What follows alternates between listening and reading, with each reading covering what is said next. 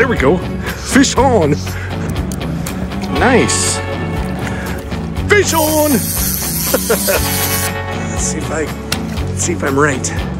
Oh no. Oh, that freaking sucks. Hey guys, thanks for tuning in to another episode of FlyFishDan. I said thanks for tuning in to another episode of FlyFishDan. As you can see, I continue on with my roadside fly fishing, and there's nothing more roadside than this lake on this highway, because if you were to lose control of your car, you would literally launch yourself into the lake. Thankfully, that didn't happen on this trip, but I've got the pontoon boat and my fly gear, and we're gonna see if there's any fish living in this lake right behind my camera. All right, let's go do this. Fish on. Ah, nothing like fly fishing and a little peace and quiet. Nope.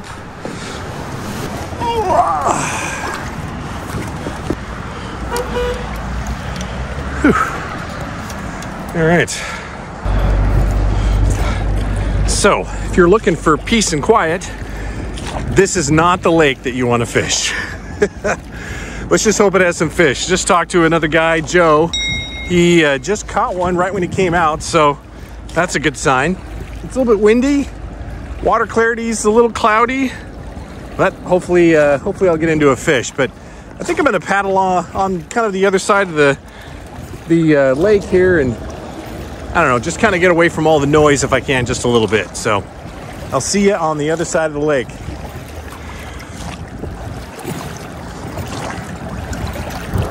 All right, I got a couple of setups with me, actually 3. I'll show you what I'm using right away. It is my 6-weight. I have a full sink line, and I've got a really dark articulated leech on this full sink line. So I'm gonna kind of do the boring stillwater tactic and throw it out in front of me and just kind of drag it along and see if there's anything way down deep. All right, let's go see if we can catch a fish.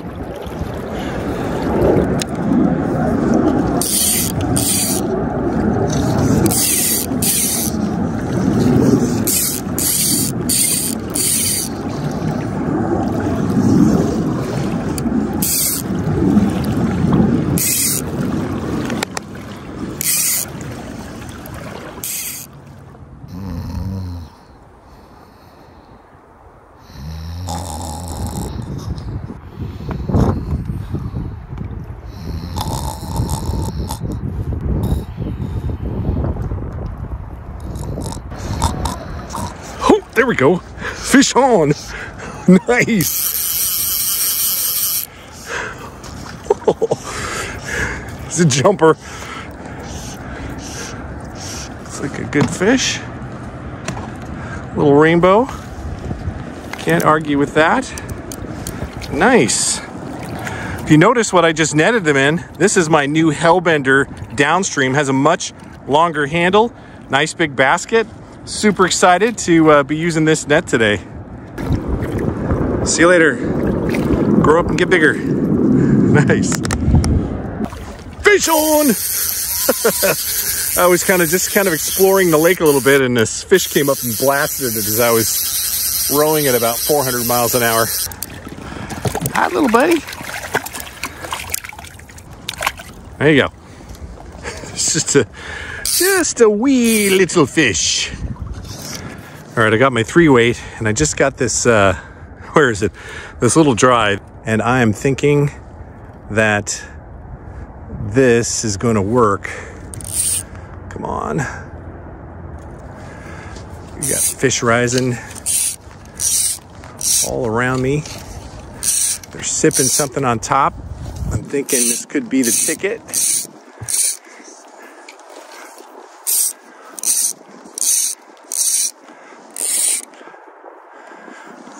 Let's see if I'm right.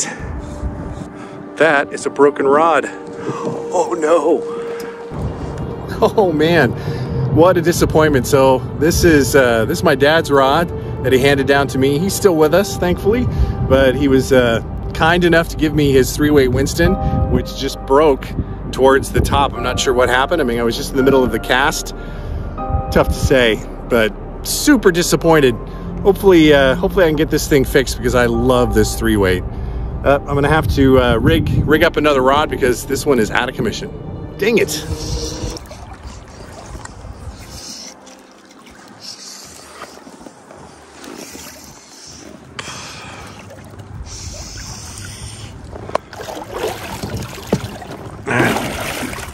I'm doing it. It's the most boring form of fly fishing, and that is throwing your line out and rowing. I'm cold and I want to go in. Don't judge me.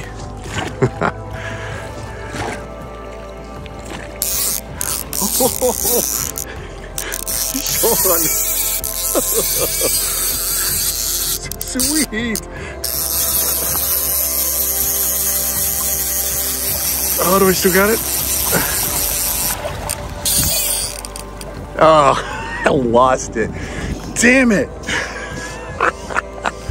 Trust me, I know, technically that's not fly fishing when you're just dragging it behind the boat. But, you know, if your rod's not in the water, you're not going to catch fish. So I'm counting that one.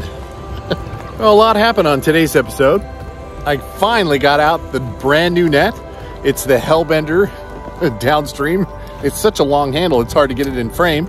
So there's the positive of the trip. I was able to net a couple of fish with my new Hellbender net. I guess the bummer of the trip is my 3-weight Winston is now a 3-piece. Unfortunately, it just broke during a cast. Kind of a bummer. Hopefully, I'm gonna bring it into the Puget Sound Fly Company and see if Anil can get this fixed. So fingers crossed, because this is got some really good fishing karma and a lot of nostalgia. A lot of nostalgia being my dad's rod. So, all right. Well, I appreciate you joining me on this quick afternoon fly fishing trip roadside. All right, everybody. Until the next time. Oh, hey, before we let you go, I need you to check out this video right here. I fished this small creek in Eastern Washington and had a ridiculous day. I mean, you just got to see for yourself. One of those days that you remember for a very long time. Tiny creek, big fish. Check it out right here. All right, everybody. Till the next time, fish on.